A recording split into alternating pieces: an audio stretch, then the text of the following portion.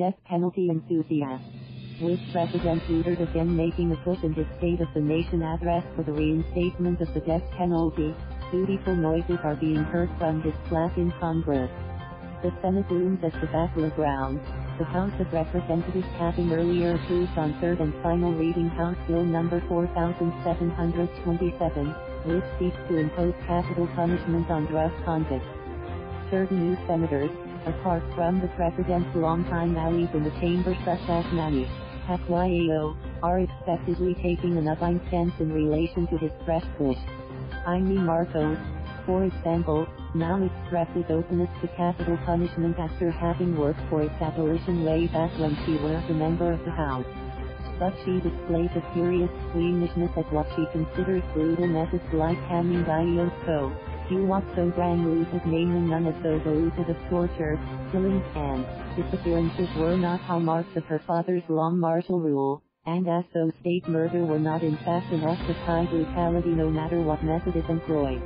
On the other hand, Bato shit happens Rosa can be bothered by seeming niceness, gleefully proposing what he thinks drug dealers should have coming. The parents Edcel non-firing huwag natin sa lunada. Tingnan natin kung mapapagsilang shabu. Tito Sotto. Senate President Tito Sotto predicts heavy debates on the issue, including whether plunderers should be done in as well. But Senator Grace Poe notes the chamber's current configuration the numbers, certainly, not the level of brilliance, and concedes that approval of a measure reinstating the death penalty just might make it. And thus would the Philippines move closer to regressing among the ranks of countries that impose capital punishment as state policy. Meanwhile, the President's mouthpiece, Salvador Panelo, says his principal would prefer using roads to cut costs. Panelo's statement should not be construed as just another of the President's macabre twists no matter the macabre content and delivery. Shortly after his election in May 2016, after all, Mr. Duterte announced his desire to reimpose the death penalty and his plan to have Congress approve it soonest. I needed to combat drugs and to deter it, he was reported as saying. What I will do is urge Congress to restore the death penalty by hanging.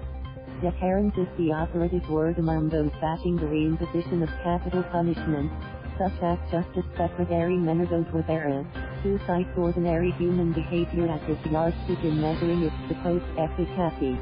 Yes, the findings of scientists and researchers cannot be overstated, that deterrence is a myth that serves to devalue human life and sends the wrong message that killing in certain circumstances is permissible, that criminals are mainly concerned about whether they will be caught, not about what might happen to them after arrest. And under the Philippines criminal justice system that remains beset by corruption, incompetence, inefficiency, lack of judges and prosecutors, huge case backlogs and steep legal fees, it is primarily the impoverished that are sentenced to die. Zero in the early 2000s, according to Albay Rep.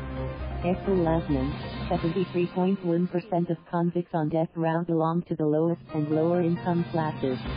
The convicted rate is Leo Echegaray, who died by lethal injection in 1999, the first in the Philippines to be thus executed, lives in the slums. His execution caused a stir in the Supreme Court, which, during the period 1993 to 2004, affirmed the death penalty in only 230 of 907 cases submitted to it by regional trial courts for review. More than half were downgraded to life imprisonment and 65 to acquittal. Zeid Ra'ad al-Hussein, then the United Nations High Commissioner for Human Rights, made it abundantly clear, no judiciary, anywhere in the world, is so robust that it can guarantee that innocent life will not be taken, and there is an alarming body of evidence to indicate that even well-functioning legal systems have sentenced to death men and women who were subsequently proven innocent. But the President's unrelenting push for the death penalty and his lieutenant's unequivocal support for it should hardly be a surprise. The war on drugs, his administration's brutal, and Turkey's program, shows no sign of flagging even in the face of local and international censure. The number of those slain in suspicious circumstances continues to climb. If capital punishment is reinstated, viewing it as but a formal extension of the killings would not be such a stretch. Thank you for watching. Please subscribe.